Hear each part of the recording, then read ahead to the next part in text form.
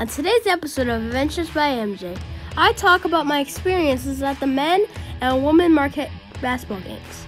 On Saturday, my friend Casey came with me to the men's game against DePaul University.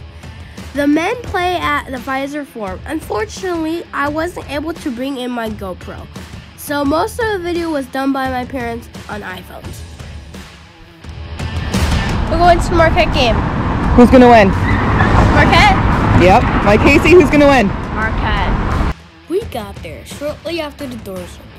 I went straight to the kids zone. There we got balloons. Mine was a basketball. Casey got sword.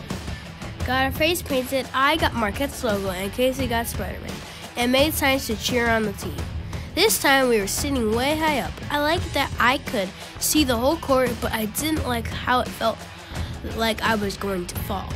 We also weren't likely to get on the Jumbotron being up that high, and Casey and I both like showing off our dance moves for the camera. Before the game started, they started with 24 seconds of silence to honor Kobe Bryant and his daughter Gianna, along with the 7 others who tragically lost their lives on January 26th.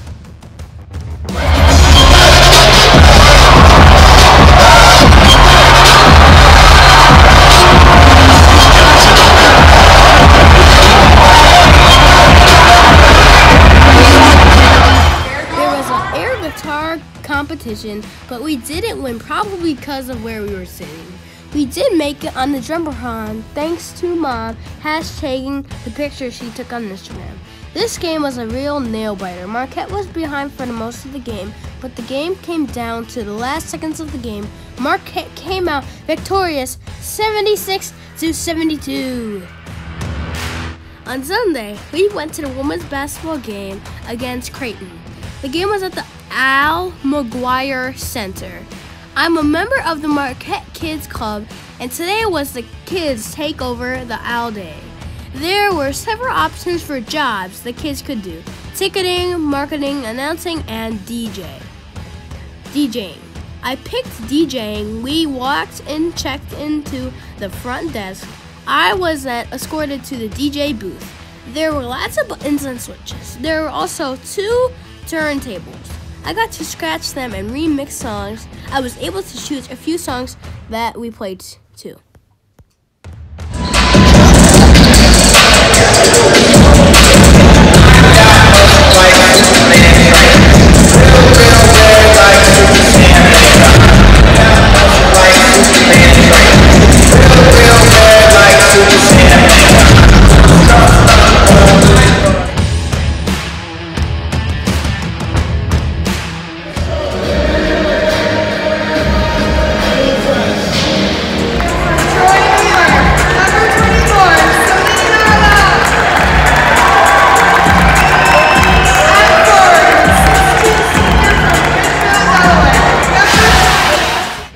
Was winning the first quarter. After halftime, the Golden Eagles caught up.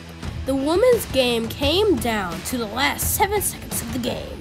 The women were victorious 52-50. On our way out of the game, I got to meet Theo John from the men's team. He was really nice. I give Marquette men's and women's basketball a rating of 50 out of 50. See you next time on Adventures by MJ.